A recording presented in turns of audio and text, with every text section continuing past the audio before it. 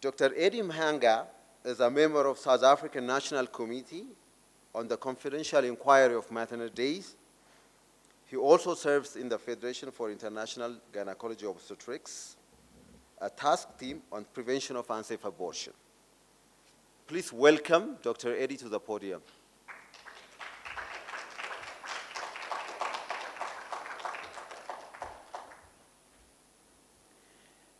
Good morning. Sure, I've got palpitations this morning. I guess I need some sedative. For I'm privileged to be here today. I want to say thank you very much to University of Michigan for inviting me, and thank you for sitting and be prepared to be the guinea pigs to be tortured as I talk over the next few minutes.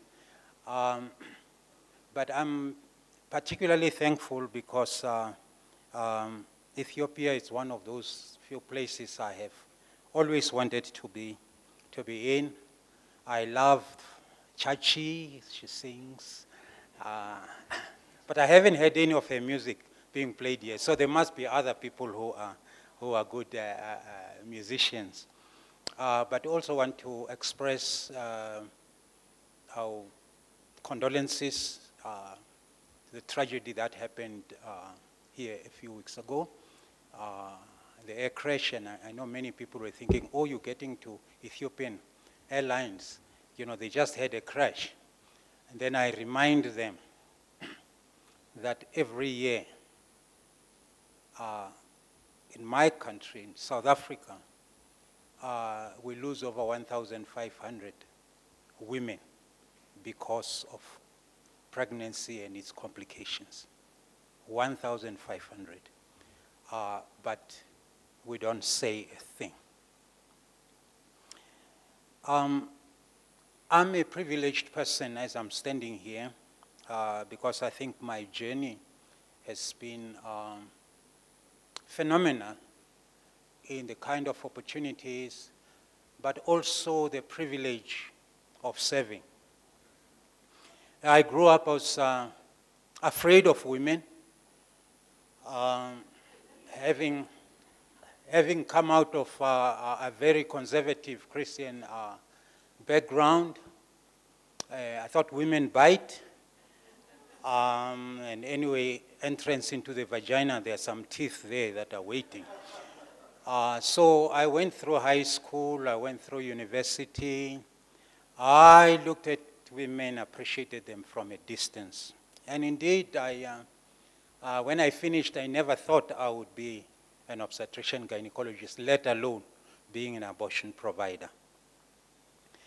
I was actually very anti-abortion. Remember when I got to medical school in 1972, this one lady who died, she had procured a backstreet abortion, or unsafe abortion, and because she was carrying a pregnancy from a white man and she was black.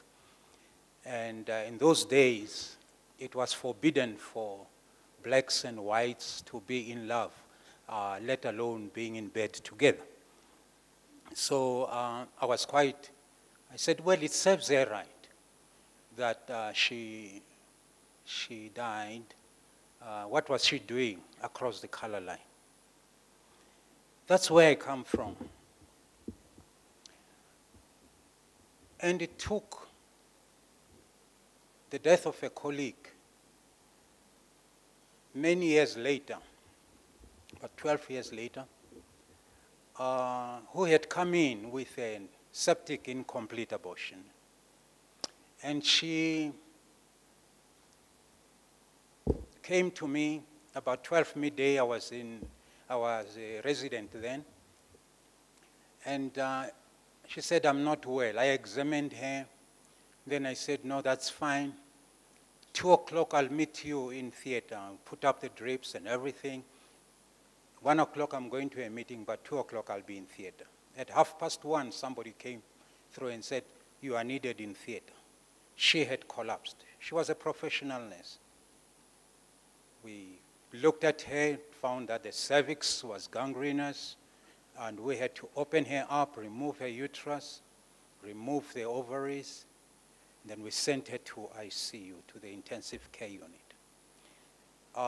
3 hours later, her condition was not stable. We took her back to theater. We opened her up again, and we found that pus had spread retroperitoneally right up to the diaphragm. We had to scoop that pus. For 10 days thereafter, each evening, I was at her bedside praying and saying, God, give her another chance. She died. The following week, there was a memorial service. I saw her mother sitting and her 4-year-old boy. I said, there's no child who deserves to grow up without a mother. There is no mother who deserves to lose a daughter. And that's when I changed. Before then, I had been a traveling secretary of the Christian Medical Fellowship, visiting the medical schools, trying to help the medical students to deal with issues of contraception. What do you do when a 16-year-old comes to you and asks for contraception? As a Christian doctor, what do you do? Do you send her away and say, I don't encourage promiscuity? Or do you say, well, here it is, but here are some of the facts associated with premature sexual exposure? So that was my time before I got married. And then I got married. And I continued until this time.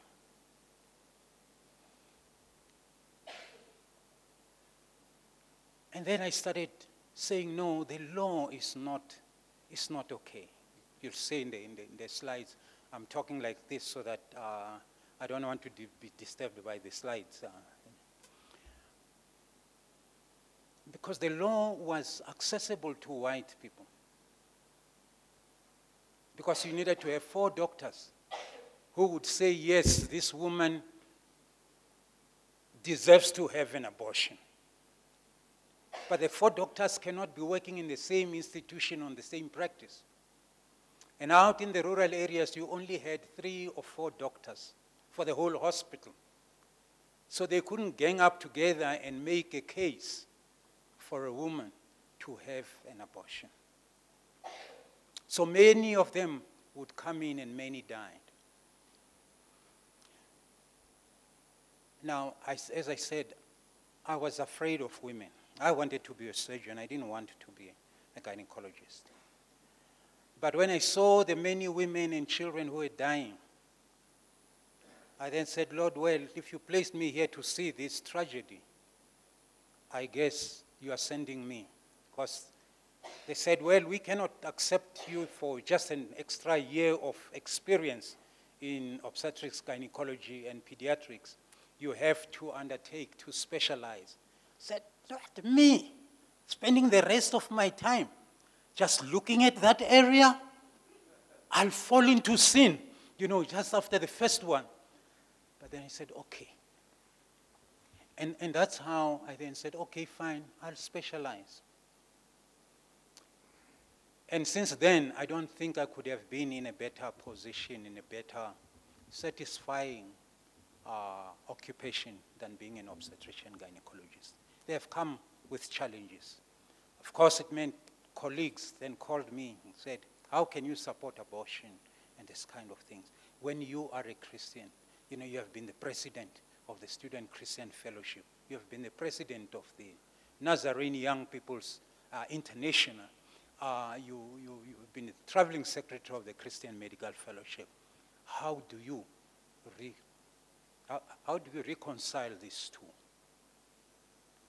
But I found that at the end, it is all about love, that when I look at you and I look at myself, when I look at you, I see the image of God in you.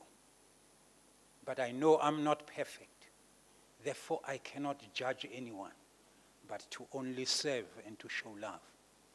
And that's my story. I'm glad I've got 4 wonderful women who are supporting me. unfortunately, I don't know, unfortunately or fortunately, I've got no boy, but I can tell you those ladies are so supportive.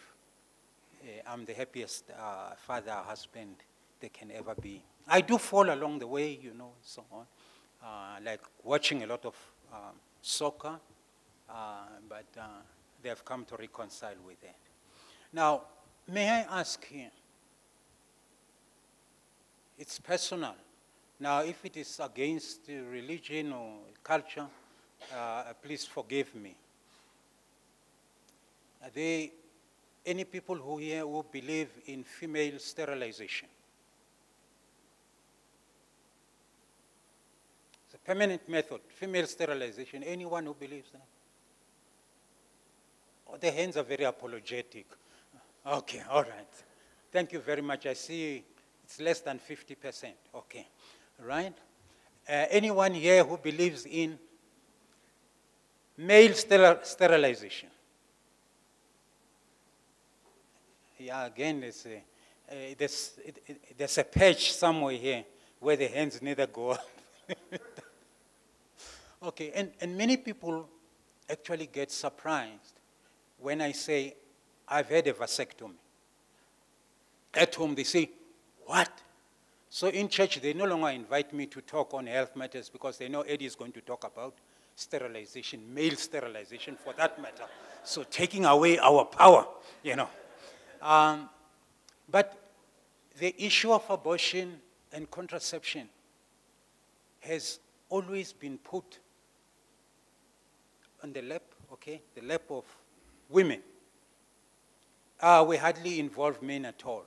We only address their concerns about the tablets that are making them impotent, okay, because of increased secretions and the wateriness and stuff like that and so on. But we never talk to them about their role, that they should take individual responsibility. Now, I'm saying that abortion and contraception or family planning, they are two sides of the same coin. Now, we all know about sexual health, and we're all here because of sex, right? Yeah, we didn't drop up from somewhere, okay? And we're all sex workers, okay? All right? Either commercial or subsistence sex workers, okay? Some of us are married subsistence sex workers, okay? Okay. Others are commercial, but most of us here are commercial sex workers, okay? We earn a living out of sex, out of the proceeds of sex, okay? Contraception is all about sex. If you don't have sex, you don't need contraception, right? Okay. So we're all sex workers.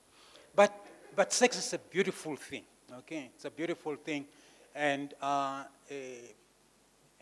ladies, I can only talk about males. We, the males, die a small death when we have sex, okay? You know, we get that eclamptic fit, you know, right at the end we have a fit, and, okay? And we talk in tongues, okay? We'll call you Stella when you are Mary or whatever like that, okay? And we promise a lot of things that we forget about after that fit. All right, okay. Everyone should have the right to this enjoyment which is God-given, okay? All right. Whether you've got disability or no disability, whether you're tall or short, okay? And that's what sexual health is all about. And that's what we're all about. Okay.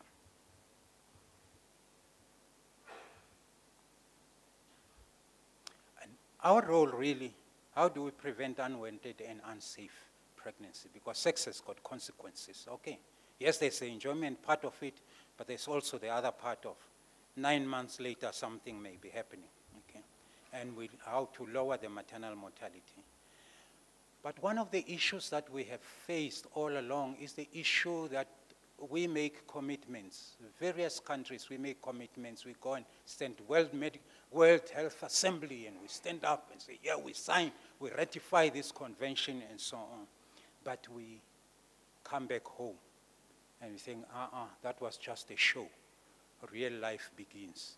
Nothing happens back here. What are the reasons for the lack of progress? And also, the future challenges that we have in terms of sexual and reproductive health. See that I always put the sexual in there because I've since discovered that sex is nice, okay. In the right time, right space. And then how we can improve issues for men and women. Now, in our countries, we lose a lot of women, especially in the developing countries. We know what to do to prevent unwanted and unsafe pregnancies. We know how to manage high-risk pregnancies, or if we don't know, we should know. One of the challenges is, do we act timeously in preventing not only the mortalities, but the morbidities? Today, there are so many women who are the living dead because they have been destroyed inwardly. I know I had the privilege just a few years ago when I came to visit to go to the river, the hospital by the river, the Fistula Hospital. I had the opportunity of meeting Mrs. Hamlin. And you look at those faces, you look at the patches on the floor, your heart breaks. But we are able to prevent that. And family planning is about women and men accessing sexual and reproductive health services that meet their needs. Now, family planning is an important component. This I don't need to mention. I think we all know.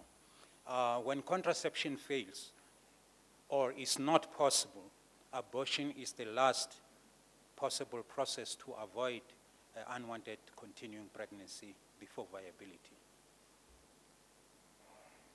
The two sides of the same coin. It's all about the same issue. So health workers need to support both services.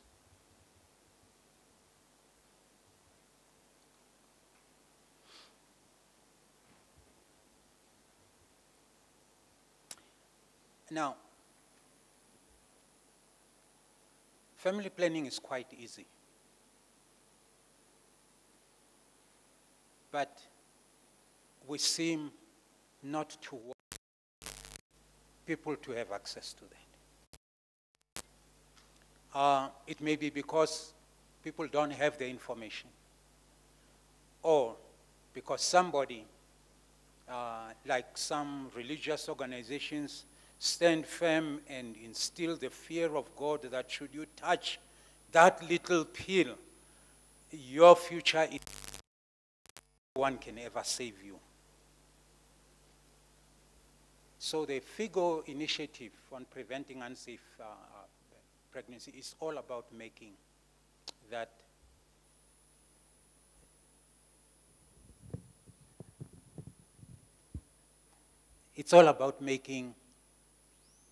that commodity accessible and available.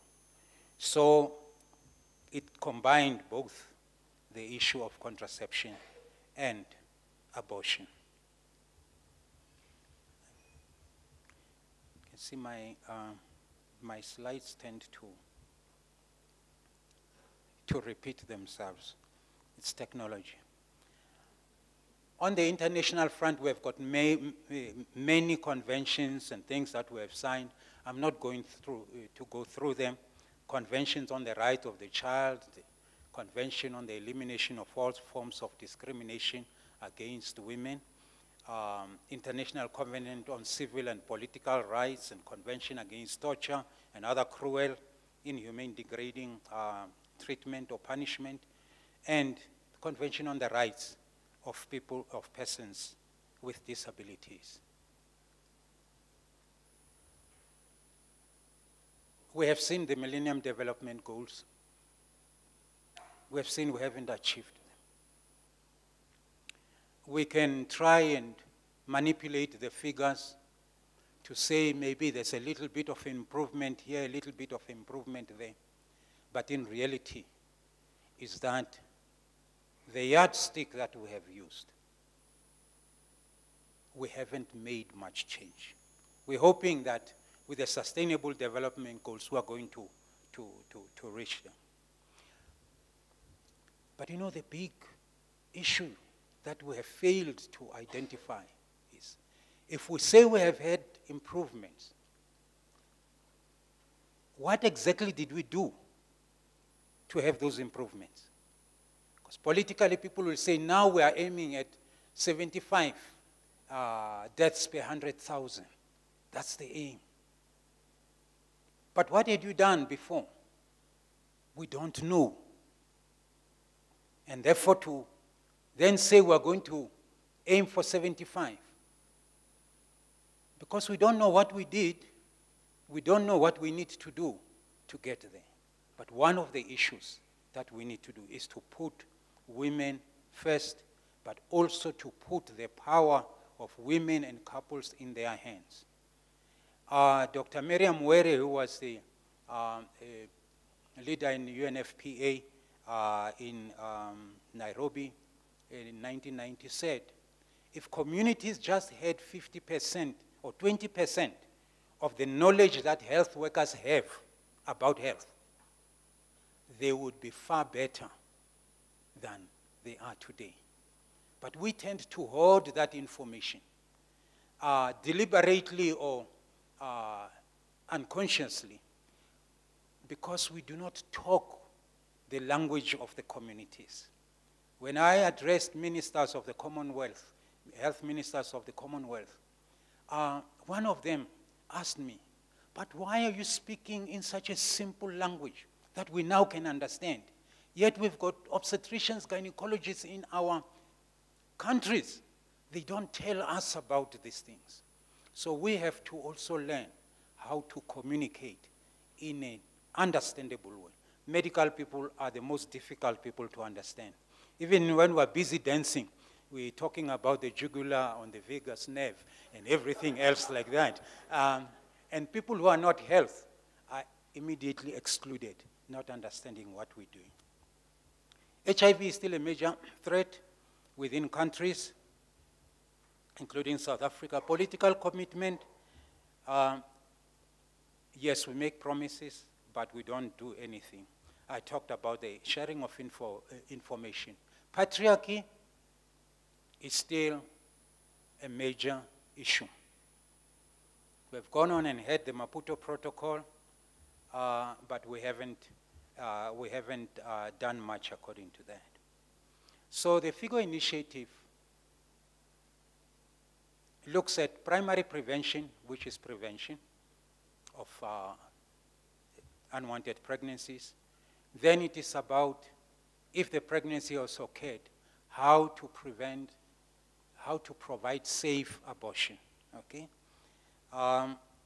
We have got simple tools, and then also how to manage the complications of unsafe abortion, sepsis, your hemorrhage, your injury. Now, unfortunately, what often happens is that people who are opposed to abortion tend not to get the skills. And when they are forced to, because of an incomplete miscarriage and so on, then they do things the wrong way. I've had a situation where somebody kept on pulling and saying, oh, I think these are intestines of the fetus, cutting and putting them in a bucket. And then suddenly the curate was a little bit, went beyond the limit, says, oh, I think I have perforated the uterus, referred the patient to a higher hospital, but kept the bucket there. The following morning, the cleaners in the theater looked and said, well, what is this? And the nursing assistant says, well, those are things that the doctor was taking out of the uterus. And these were pieces of intestines of the woman that they were pulling and cutting, pulling and cutting, pulling and cutting, okay?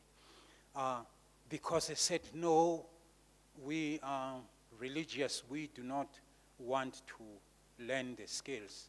But somebody had an intrauterine death from severe hypertension, and this was the third pregnancy, and she had lost the previous two.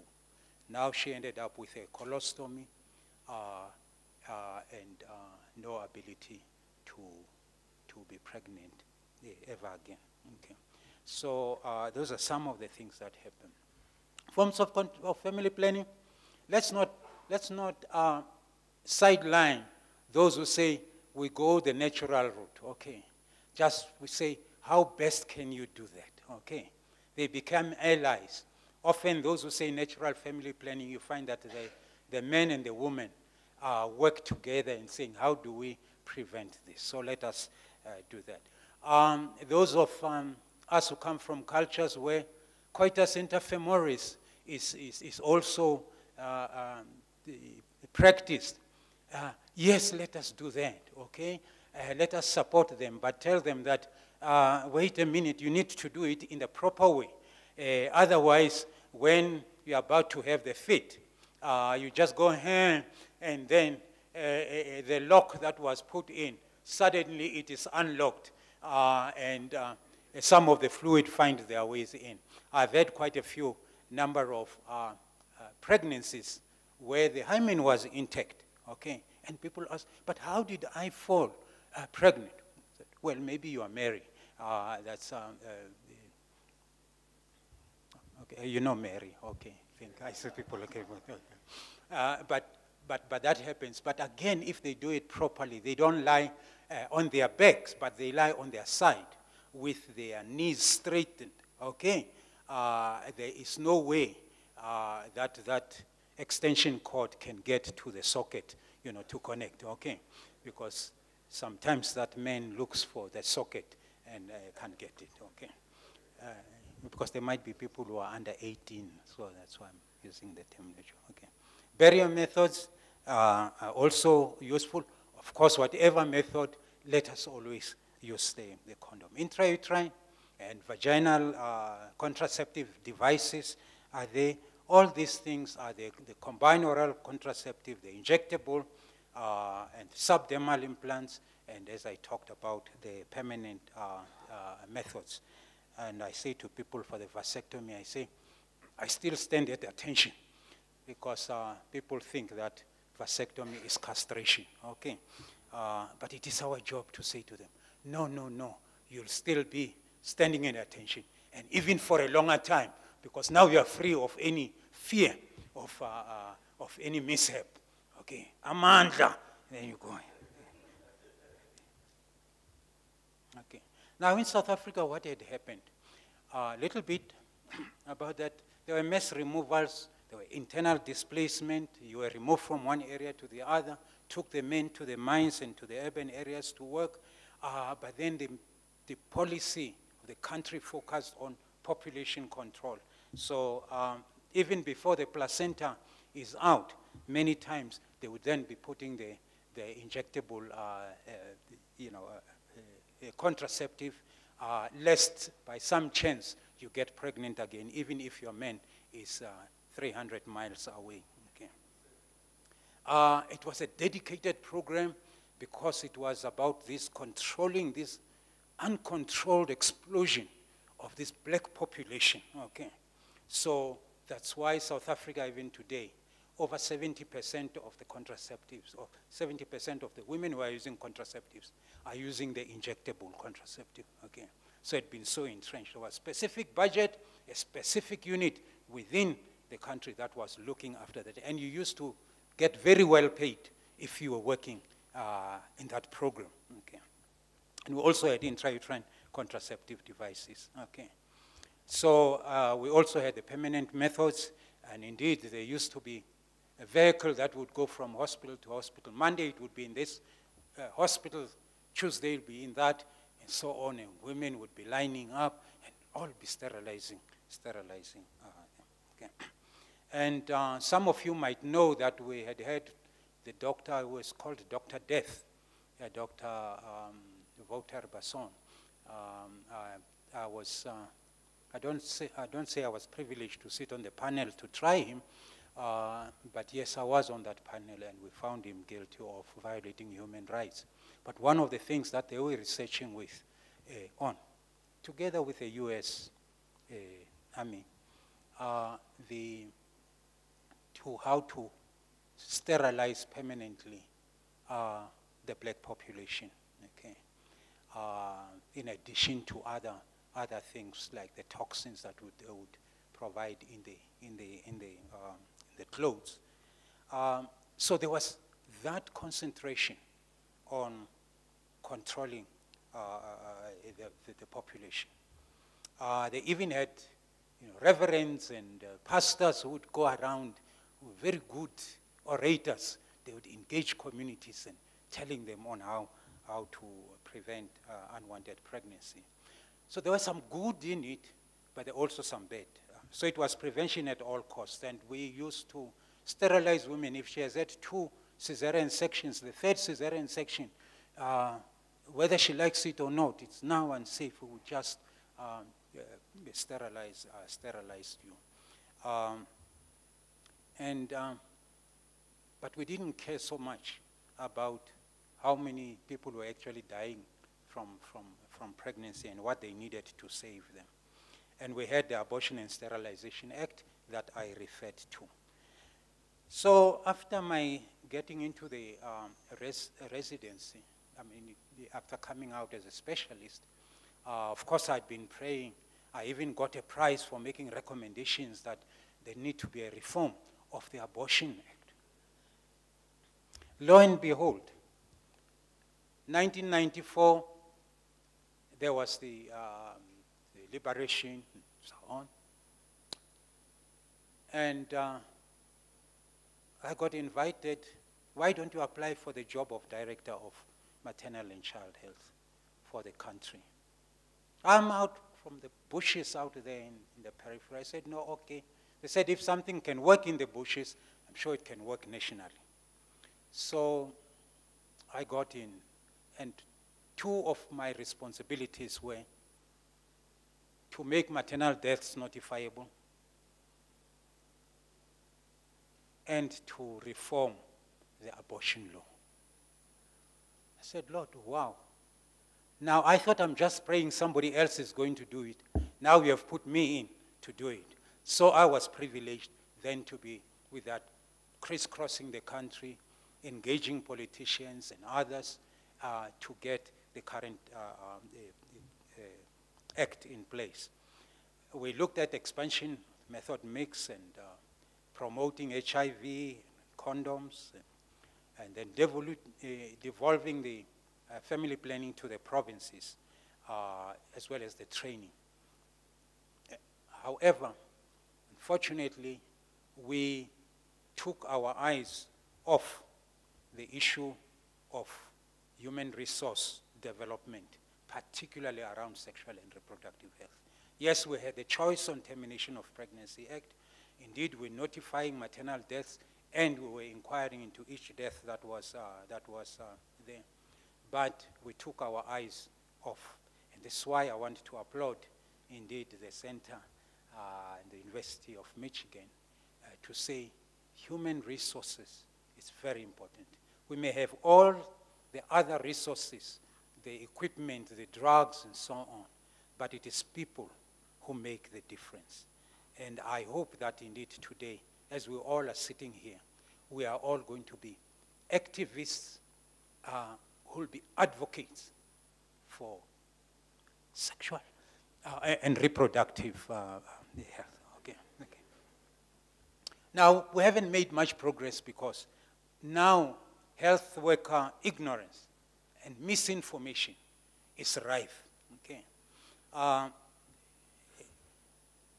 The attitude to the special groups, to the young people, we still say, oh, no, you are 16, you are 15, you are single, and so on. We cannot access this. But hey, sex didn't read the textbooks, and what you call it comes naturally, okay? If you can control it, the urge, that's fine. Hallelujah to you. But there are those who, yeah, they found the urge to be irresistible, okay? Particularly amongst us males. I don't know how God made the female, but I can tell you, ladies, we look at you, the blood leaves the brain and goes to the groin, and suddenly the brain becomes hypoxic, okay? But we have to learn. Bear with us, we will get there in learning to control ourselves.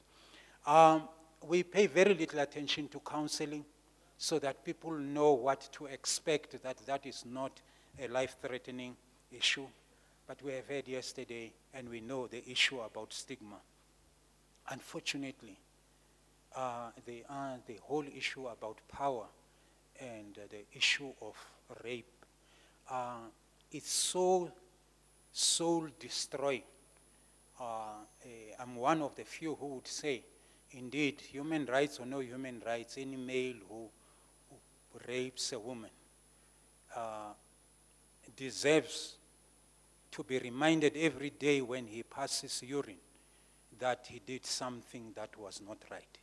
In other words, we should probably remove those two dependent objects that are close to the penis, okay? Because the woman herself is never the same. I do not care what kind of psychotherapy you give. Every time she is exposed to a sexual event, she gets the flashbacks. It has destroyed her inwardly. Unfortunately, we've got so much of this that are happening. Other issues is that in our country now, we also find that we have stockouts of some commodities for family planning because we don't think it is important. The issue about poverty, issue of being unable to go for your repeat medications or repeat methods, wrongful administration, and the client factors, forgetfulness, and so on.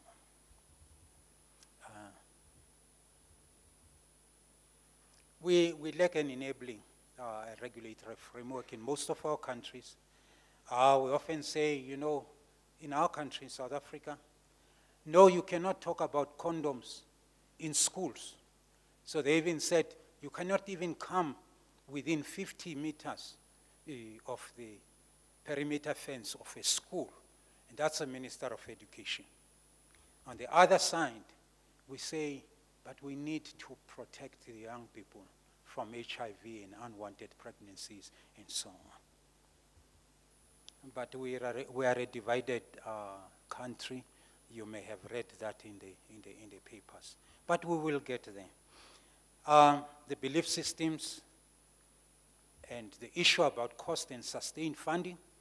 Unfortunately, South Africa has now fallen into that space where now, for everything else, for the army and so on, we will get money from our own resources. But when it comes to sexual and reproductive health, we go to funders, please, can you give us something so that our women do not die?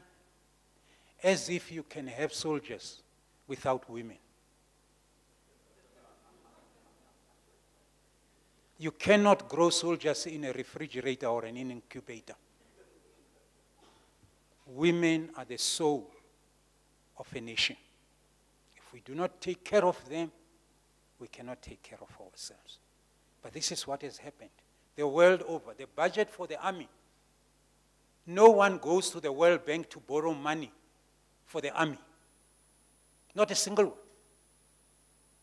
But will often go and beg.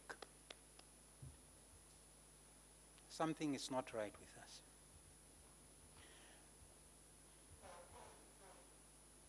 We also have displaced communities, and we've got this religious and cultural indifference or intolerance of one another. But one of the issues that we are failing in is to communicate what happens if the method that is used fails. And that often speaks louder than everything else. That method that fails, because the grapevine suddenly says, that method is not working.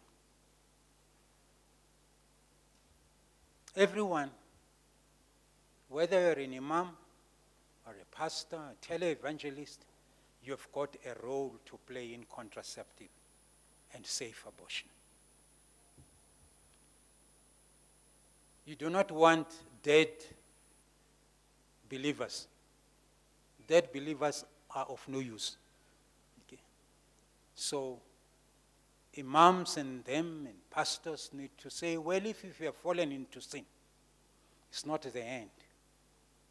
No one is without sin. But there is safety. You can go and have that termination. But come back. We will help restart a new life.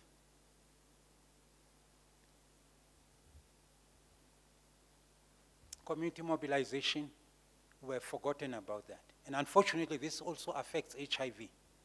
We hardly talk about the communities anymore preventing HIV, because we think that the tablets, the pills, are there to save us.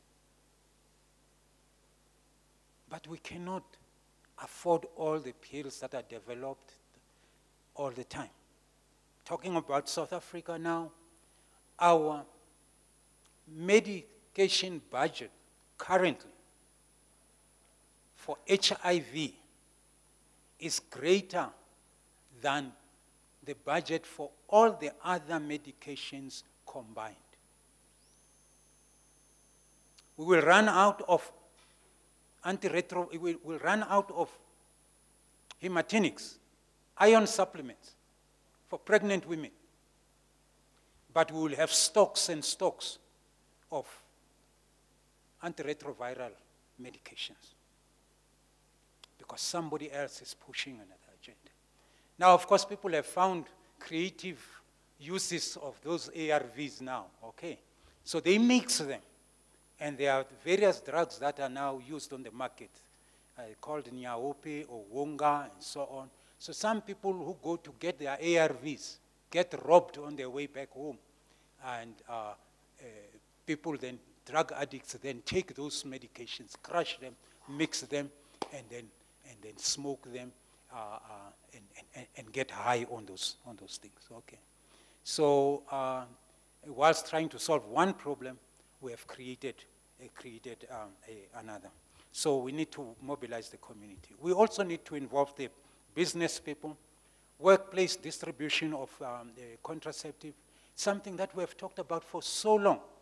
Way back in the early 90s and so on, we talked about that. Up to today, in South Africa, we do not have this. And women often have to take a day off to go to a clinic in order to have access. And yet we're not even prepared to open our clinics on Saturdays and Sundays when people are back from work. So this is a double burden now on the women who are working to put food on the table. Talked about talking to communities, journalism, the media, and so on. You go into South Africa today, you would be forgiven to believe that we've got no problem of maternal mortality of unwanted pregnancies.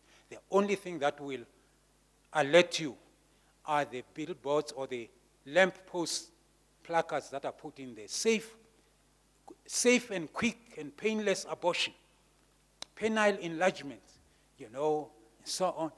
People put on these posts. So people phone these numbers and they get the tablets on the black market and then use them. And many women still come in with complications. I talked about religious organizations. Implants.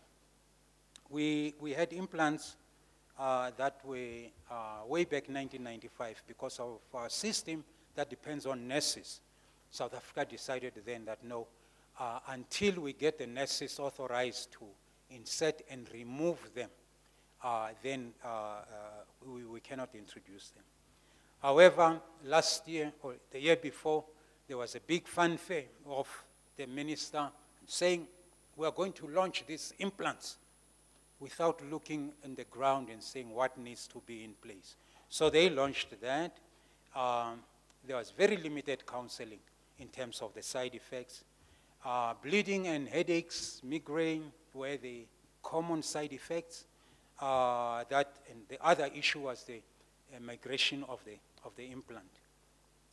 In one particular case was the one where the implant went on and ended up in the pulmonary artery, and it needed cardiothoracic surgeons to remove that.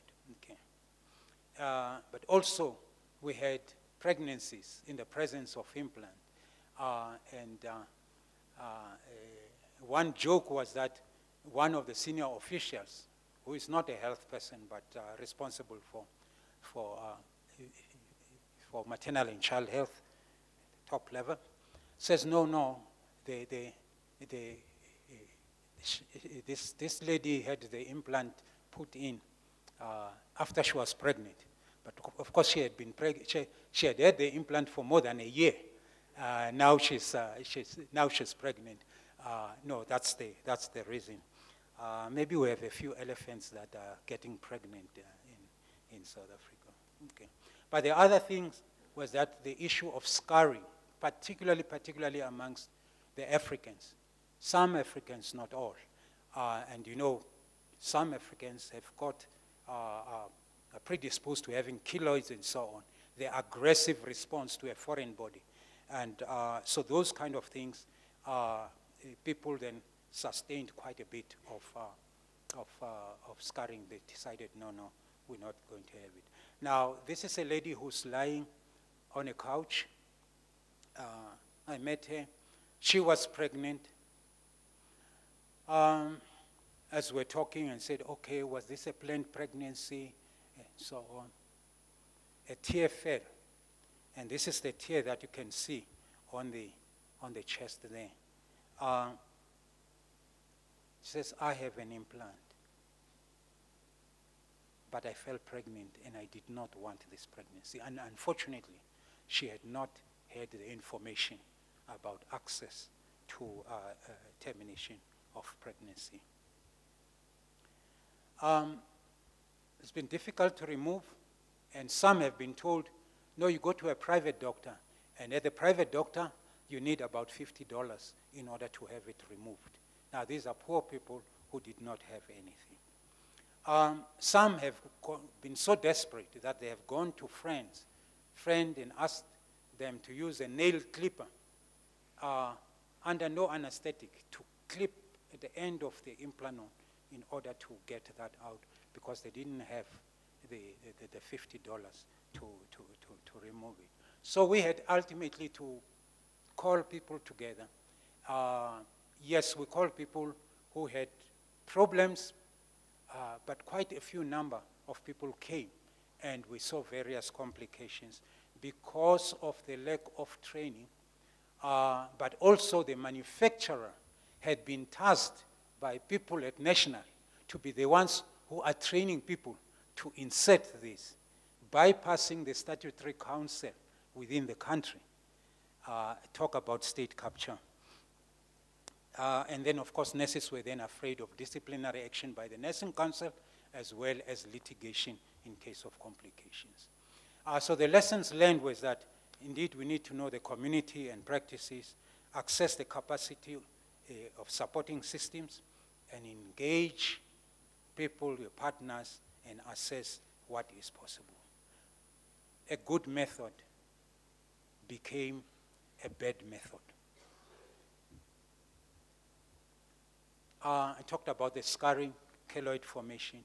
Now, that is one where you find that actually they tried to remove, even though they removed it well, even the suture that they had put in started forming a keloid. Now, when people see this, people say, this is very unsightly. You can see this one, the insertion point was down here, but it had migrated more than 3 centimeters up. So the issue of migration was also a concern. This particular lady, she's lying down. This is the axilla. Now, this is where now the implanon was now palpated, no longer further down here. So counseling, again, is important. Issues of abortion, the issue of stigma, political and community leaders need to be sustained. Unfortunately, in South Africa, we had the law, but now we have a minister who says, I don't believe in women's rights. There's this religious and cultural inferences to abortion. I was called by colleagues who came and said, how do you do this? So doctors called me on a Sunday afternoon and said, we want to find out why you have backslidden. Fortunately, there was a lady who was a social worker who was from a conservative church. She had been asked also to come. And when she came, she said, please, can I talk first before the others, before Dr. Mhlanga comes in? They said, no, fine. So she then said to them, these were about 15 or so African Christian doctors, all in private practice. So she said to them, I know you are upset about this act, but let me ask you, how many of you have adopted children? Because for every 40 African children who are there for adoption, only one African couple is prepared to adopt. But for every 40 white couples who want to adopt, there's only one child who's available to adopt. You cannot tell me that you cannot afford it materially.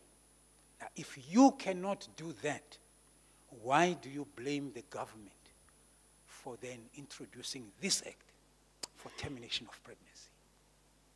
She got up and she left.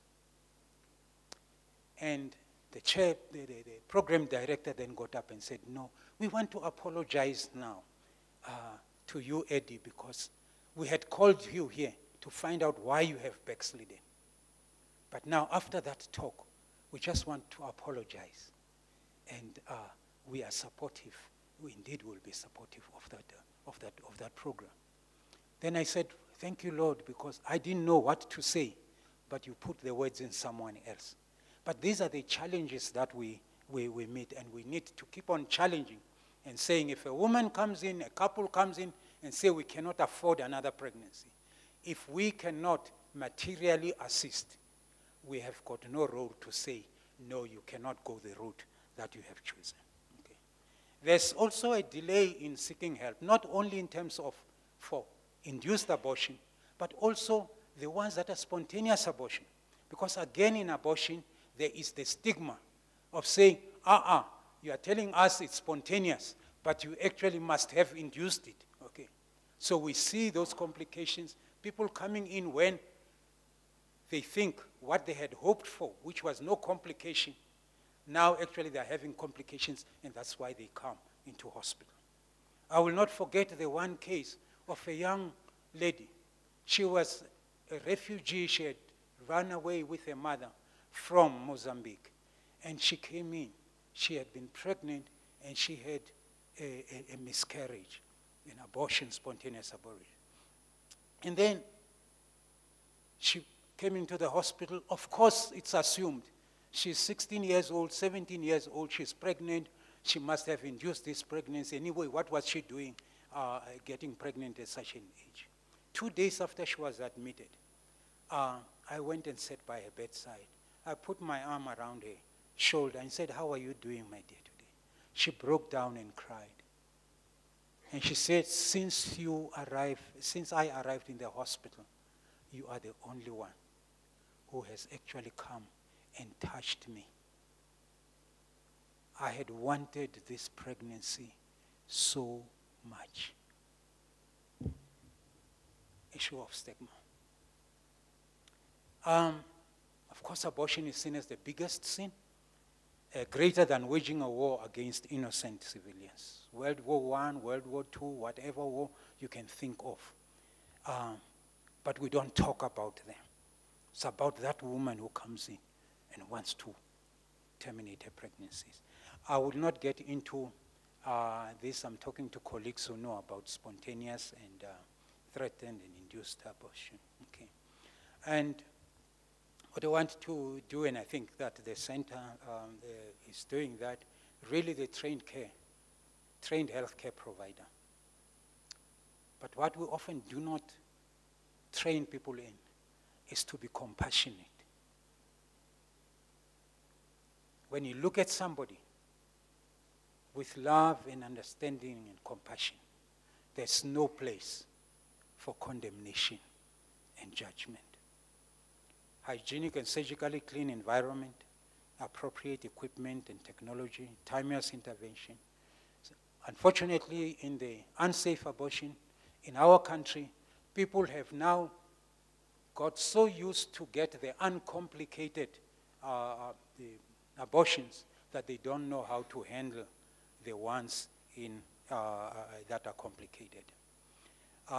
We also do not talk about family planning, but family planning is an integral part of that counseling and the services and the follow-up and so on. We have had a revolution. The manual vacuum aspiration, the prostaglandin, the misoprostol, the mifepristone. In our country, termination of pregnancy is permitted up to 20 weeks. We have had partners who have assisted us, IPAS and others, doctors, Global Doctors for Choice. We've been training doctors, but we've been training nurses. My greatest joy is really to be training those nurses and seeing doctors now actually referring cases to those nurses. I mentioned dilatation and evacuation, mentioning it basically in saying, in our environment, we find that to be dangerous, given the skills that people have had. So we tend to use mifepristone and misoprostol, even up to 20 weeks. And using those in combination actually allows us not to hospitalize people. We can give them mifepristone and they go away, and then they come in 2 days later at 8 in the morning, and then they're given the misoprostol, and then within 3 hours, most of them, about 80% of them, will deliver within those 3 hours. But if they don't, then we give them incremental doses, 400 micrograms of misoprostol every 2 hours for maximum of 3 doses, and they will deliver. That has also helped in us not having to, for instance, at about 18, 20 weeks, to think, somebody who has had a previous cesarean section, to actually think maybe we need to do a hysterectomy kind like that, but we're able to use this combination. Okay. Analgesia and anesthesia, most of them, basically engagement and empathy. Verbal, what they call verbicane, okay, talking to a person, talking to a colleague yesterday who's in engineering, and she was saying, hey, but what about the pain? But when you've got that empathy and somebody holding your hand, you need very little, but you can give regular analgesia, paracetamol, injectable or oral, other non-steroidal anti-inflammatory drugs about half an hour before. You can also do paracervical blocks. Can give, particularly for the very young one, morphine, sulfate tablets, and then general anesthesia. Who performs it? I said mid-level workers, mostly, doctors mostly for the complicated cases. And then the informal ones who are dishing out the tablets out there in the taxi rank and so on. But in actual fact, as soon as the woman starts bleeding, they say, you go to the hospital. And indeed, once she starts bleeding, then she gets regarded as an incomplete or inevitable miscarriage. Okay. We've seen these who are done outside the health system are actually contributing a lot to maternal mortality. Now, our challenge is the issue of HIV, because HIV can modulate how a person presents. They may come with no fever, but they are already septic, okay? But normally, we'll see those signs. I will not get into them. But the major issues is that once they come in, we need to treat them as emergencies.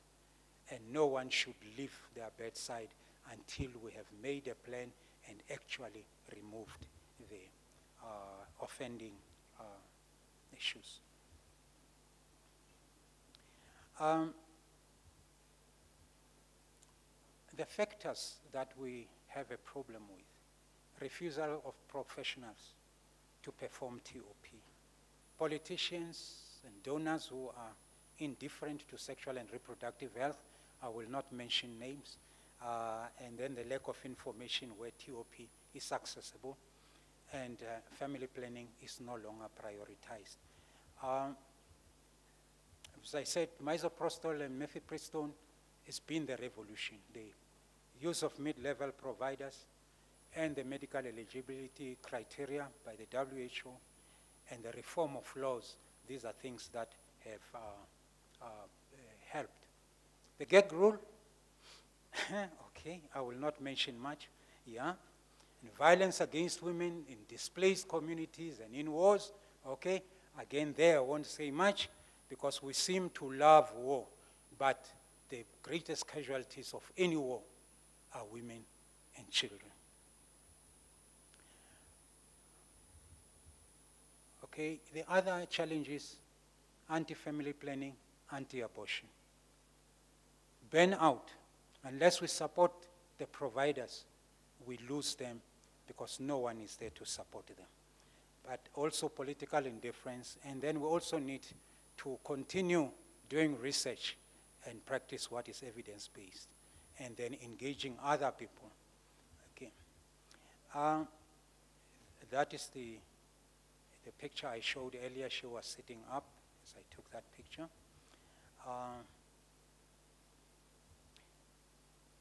With the current level of knowledge and technology, let not another tear fall. Let not another woman be silenced. We can stop the tears and the deaths, and we can stop the scarring and the graves. We cannot allow this war that is waged against women to continue. Only when we ask the right questions, find the answers, and communicate this to the decision and policy makers, shall we make a difference. Now I've paraphrased this last one from Professor Fatala. It says, women do not die or suffer indignity because of a lack of knowledge from the health providers. It is because we, as part of society, have yet to decide that women's lives are worth protecting or worth saving. It is upon us. Let us go out there and be the activists and be the fighters for justice, because women's rights are human rights, and human rights are no rights if women do not have their rights. Thank you.